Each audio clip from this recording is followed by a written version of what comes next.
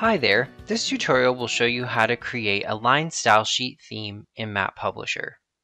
To get started, you can see that I have already created a new Illustrator document and imported the FC Streets MIF file from the tutorial data folder.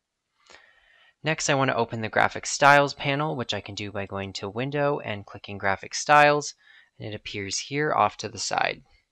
Now I'm going to use the line segment tool to draw a line segment anywhere on the page, and this will allow me to create a graphic style. I'm just going to zoom in on this to make it more visible.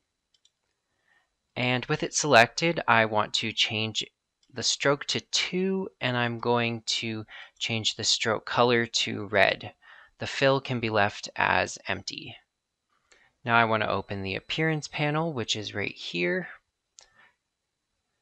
And as you can see, this is sort of the details of what is going on with my line. So I want to go into the Options menu and click Add New Stroke. And it creates a stroke on top of the one that I have already created. So what I'm going to do for the new stroke is change the color to yellow. And I'm going to give it a weight of 1.6. So I just want to make sure that my new stroke is above the red stroke in the menu, so that way I can see that it has created this outline like so. So now I want to open my Graphic Styles menu again, and I am going to select this line and drag it into the Graphic Styles panel. So as you can see here, it has been added as a graphic style, and I'm going to double click this so I can rename it. I'm going to give this a name of Primary Road, and I'm going to click OK. So now that I have created this graphic style, I can delete the line on the artboard, but the style will still remain available inside the Graphic Styles panel. So as you can see here, I'll delete the line, and the style is still in the Graphic Styles panel.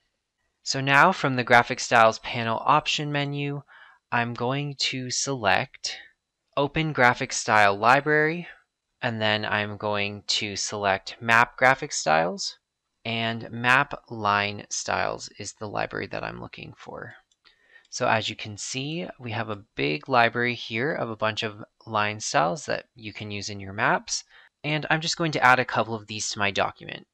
I would like to add Map Line 12 and Map Line 16 to my document's graphic style panel. So I can simply take these and drag them into my document. And I can close that out. And they are now available in my current document. And I want to rename Map Line 12 to Local Road. And I want to rename Map Line 16 to Secondary Road. I can now close this panel and open the Map Themes panel. So under the Map Themes panel, I now want to select the Options menu and select New Map Theme. In the New Map Theme dialog box, I want to make sure that Stylesheet is selected, and I'm going to name my theme Road Types, and I'm going to choose Line as the feature type. I can click OK, and that will appear in my Map Themes panel. And now I'm just going to double click this to open up the Edit Stylesheet theme box. Now I want to click to specify my layers, and I'm going to select FC Streets. And here I want to click this Add button 3 times to add 3 rules. I'm going to rename Rule 1 to Primary Road, Rule 2 to Secondary Road, and I want to rename Rule 3 to Local Road. So I'm going to go back to my Primary Road. Next, I want to go to the Rule Expression tab, and I'm going to select the Apply to Artwork that satisfies this expression option. And I'm going to select the attribute of number, and I know that the primary roads are given the number A25, so I'm going to make sure that is selected from the drop-down menu.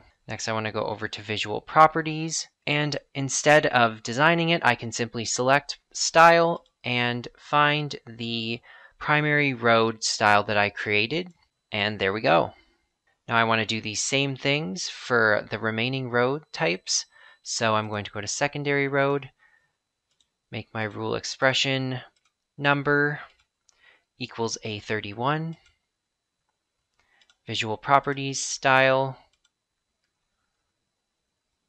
Secondary Road, and then finally for Local Road, I'm going to do number equals A41, Visual Properties, Style, Local Road, and there we go. I'm all good here, so I can click Apply. And I just need to zoom out, and I can see that these road types and styles have been applied to my map. You can see that primary, secondary, and local roads are styled accordingly. And I'm actually going to save this document as an AI file, so I can come back to these styles later and import them to my other documents. I hope this tutorial was helpful, and I'll see you in the next one. Thanks.